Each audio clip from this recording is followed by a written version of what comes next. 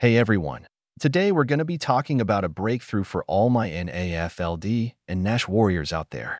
The FDA just approved the first ever medication specifically designed to treat NASH. It's called Resmetirom, and it's sold under the brand name Rezdiffra by a biotech company called Madrigal Pharmaceuticals.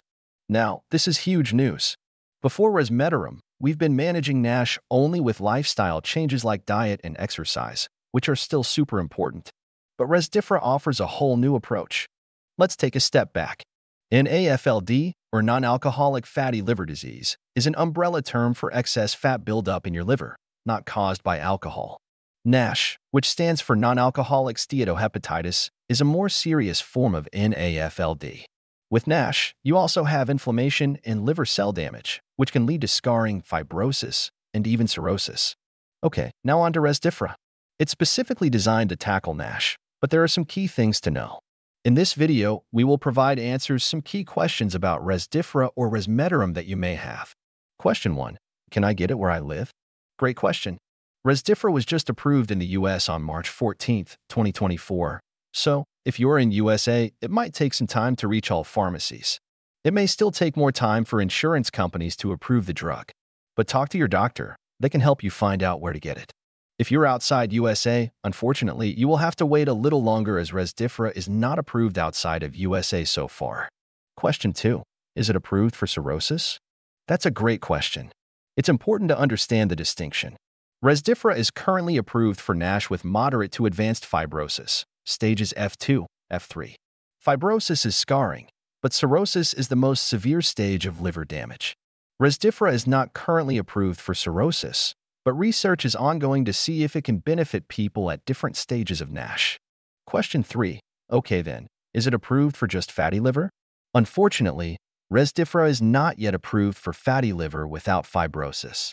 If you have NAFLD and not yet NASH, you can reverse it without the need for a medicine. It's better to change your diet and lifestyle now and get better before you get into the fibrosis stage. See the video on 10 steps to reverse fatty liver. The link is provided in the description. Question 4. Is it safe for me? Safety is key. Rezdiffra is new, so long-term data is still coming in.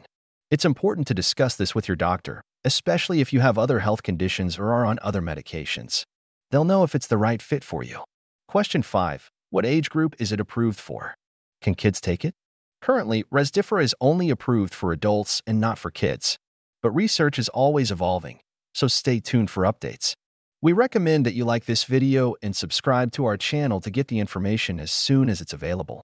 Question 6. How is Resmetirom administered? Rezdiffra comes as a tablet that you take by mouth, once a day. Easy. Question 7. What kind of things should be avoided while taking Rezdiffra? While Rezdiffra is a great tool, it's not a magic bullet. Rezdiffra is recommended to be taken along with a healthy diet and exercise regimen. Hence, you should still avoid things that can worsen NASH, like sugary drinks, simple carbs, processed foods, excessive alcohol. Question 8.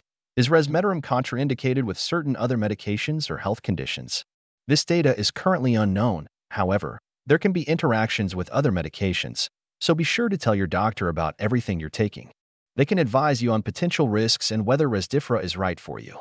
Please note that while FDA has approved Resmetirom, insurance companies are still evaluating the cost of the medicine. Hence, it may be a while longer before the medication becomes available through your insurance plan. Remember, this video is all about getting you informed. If you think Resmetirom might be the right medicine for your NASH, schedule an appointment with your doctor.